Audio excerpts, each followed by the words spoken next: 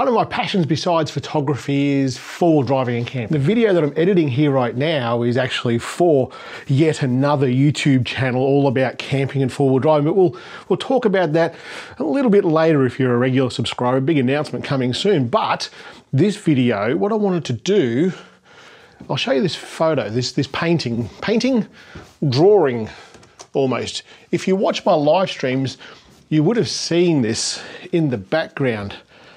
This is a drawing that Sarah, my wife, had commissioned of my vehicle, the 76 series Land Cruiser. Absolutely love that car. And this drawing has inspired what we're doing today in this video. I wanted to take a photo of the Land Cruiser at night, kind of combining the things that I really like and the things that you guys like as well. That's night photography. I'm going to use the iPhone. We'll try maybe a couple of different things, but specifically light painting with some stars of the actual truck. Let's have a look. Where I've come out to is a back road at the back of town, and it's well away from traffic, it's well away from street lights, and this is going to be cool. Tonight we're going to use the iPhone. I'm going to try a couple of different things to do the light painting on this vehicle. The way I've set it up is slightly across the road. The galactic core is not quite there, but the tail of it's there, which will give a little bit of, you know, structure to the sky, but this is not about the sky, this is about the vehicle. It's all well and good to have a wonderful night sky in the image, but we want the car to be the champion of the shot. There are four things that we want to consider when we're going to take this sort of photo. We want to consider the focus, we want to consider the composition, the duration, and light. Light is the most important part. But even though light is the most important part, if the other parts kind of go to pudding, well, it's all going to look like crap anyway. Firstly, with composition, I've parked the vehicle sort of across the road. You've got to just play it safe wherever you are. If there's a lot of traffic, obviously you can't do that. But I could probably sit here all night and there won't be another car coming past here. It's a dirt road and it kind of suits the vehicle. So if your vehicle is a low riding sports car, a dirt road's probably not the go for you. You're going to need to find a bitumen track or asphalt track near where you are, dark enough that and remote enough that other vehicles aren't going to be impeded by what you're doing. And I've parked the vehicle across the track, but where it is, as far as the night sky goes, there's a little bit of the tail of the Milky Way, or the galactic core, and that's about it. We don't want that to be the focus, as I said before. Tonight I'm using the iPhone 14 Pro Max, and this is going to work on any iPhone with a night mode to it.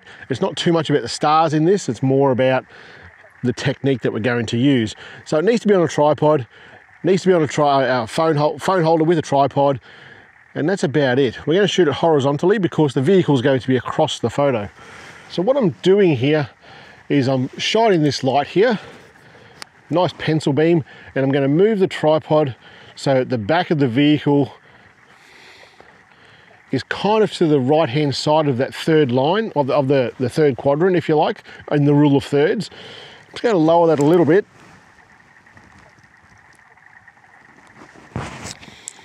Because I don't want that front wheel there to be touching the bottom of the frame.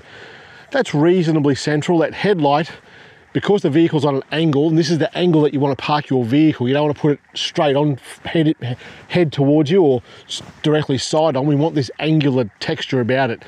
So that'll work. I think the headlight in the center of the frame, almost on the rule of thirds on the bottom line there, I think that's going to work pretty well. Now that winter's over, the bugs are back, and I forgot to bring the bloody flex tail with me to get rid of the friggin' mozzies. Right, so we've got the tripod set up, we've got the composition the way we want it to be. But what we're going to do first is the night mode photo. I'm just going to turn this light off, I'll record the screen so you can see what I'm doing here. I'm going to use the one torch here, and that's it. There's a few things that we'll probably encounter here. If you've done light painting of vehicles before, you've probably seen this before, and I'll show you different ways to get around. I'm talking about big dark areas around the back of the vehicle. So I'll turn this light off.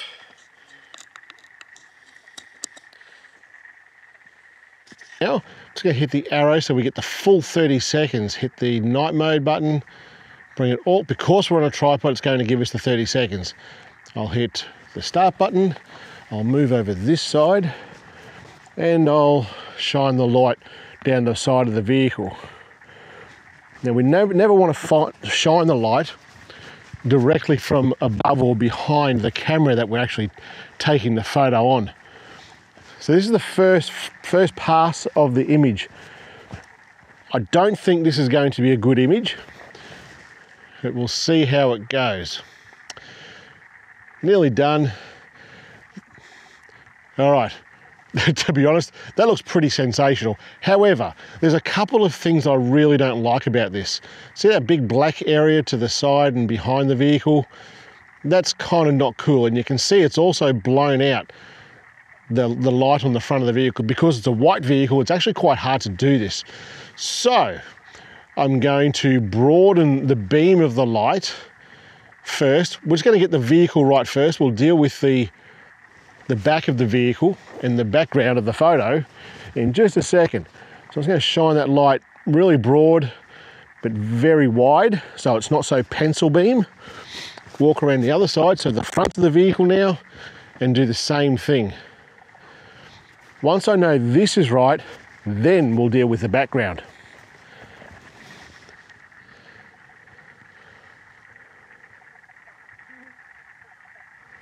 All right, nearly done. There it is. Let's have a look at it. That looks a lot better on the vehicle itself. Actually, it looks bloody sensational. So the vehicle is right. Now what we're going to do is deal with the background. Let's just check something. We're not shooting Pro Raw. I'm going to shoot Pro Raw. It's something I should have said before. And we're going to take that photo again. So the vehicle itself will be fine. We'll do the same thing, broad like that. Now I'm going to hit the pencil beam right out and paint the back of the background there. All the stuff that was in the background before, we want that lit up. So I'll come around this side of the vehicle, left-hand side, shine the light out behind, open it up to the big broad beam for the vehicle, a little bit in front, and that'll probably do. See how we look. That looks bloody sensational. Absolutely sensational. All right, that first photo, I think we've nailed that. The external of the vehicle, the background of the vehicle looks pretty good. What I'm not happy with, and I think we're at the point now where it's got a good photo. We've got a good photo. Let's make it to be a great photo. I'm going to put some light inside the vehicle. I'm going to use one of these lights. This is just an RGB LED light. It's got a diffuser on it. The diffuser is quite important because without the diffuser, this is going to be a pretty harsh light. And we want to diffuse it for a long time. We want to diffuse it because the light will be on for the whole duration of the photo.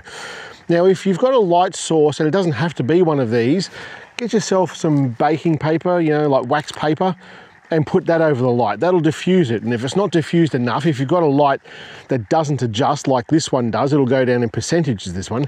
But if you don't have one like this, use some of that parchment paper or wax paper or baking paper, whatever you call it from wherever you are, and put it over the light, turn the light on, take a photo. If it's too bright, fold the paper in half so it's double the thickness and do it again. If it's still too bright, double it again and double it again, double it again. You don't have to spend a lot of money to take this sort of photo. So we're going to put this on, I'm going to put it down low, put it inside the vehicle, and we'll take the photo again. Too bright inside the vehicle, but you can see where we're heading here. Two things I don't like about this photo. One, it's just too bright inside the car, and I've got that at about 50%, so I need to bring that right down. I'll probably bring it down to about 10% and we'll try it again. The other thing is bloody purple, and that just doesn't work for the photo, so we need to change that to, I don't know, we'll have a bit of a play. We'll try different light colours and see what we can come up with. This one is a little bit too bright as well. I've got that on 10%. I have to bring it even further down. Don't mind the green colour, but I'll desaturate that just a little bit so it's just got a green tinge to it. With this particular light, I can go the hue colour, the saturation of that colour and the intensity. So we'll bring the intensity down a little bit, bring the saturation down a little bit, and we'll do it again. So far, you can see where my head's at trying to get this photo just right. Okay, that's sitting at 5%. We'll take another photo. Now that, ladies and gentlemen, is exactly what I was trying to get. Straight out of the camera, native camera app, night mode, different light painting techniques, different angles, and it has worked superbly. Let's have a look at the edit of this and see how good we can actually make this. Here is the photo in Lightroom. No point hitting the auto button. We're going to go into light first, and we're going to decrease the highlights. All of this, little bits, not too much. The shadows, we try and have a play with that. Sometimes it works well. It works better with DSLR than it does certainly with the iPhone. So we'll bring the shadows up and bring the blacks up and bring the whites down a little bit. Touch it and hold it, see what it looks like before and after. I think it looks pretty good. Where are we going to go from now? It looks a little bit warm for my liking. I'll decrease the temperature a little bit, increase the magenta cast through the photo. That looks pretty bloody good. This came out of a phone, for crying out loud. All right, we'll go over to effects, and with the iPhone, if you haven't watched this channel before, the haze through the photo in a night mode photo with Astro is pretty bloody horrid. So we're going to use that and see what it's doing to the sky there behind us. Right there is probably the sweet spot, about 10 to 15, somewhere between there. Over to details, I'm going to go to noise reduction, because there's always a bit of noise with an iPhone photo. If we look closely at the car, you're going to see a fair bit of noise there. But that looks pretty damn good. What I might do is add a little bit of a vignette. Only a little bit, very, very little bit. I've got to tell you, that is as good to go on my wall right up there next to that drawing. Very, very happy with that. Love the truck, love the photo. See you next time.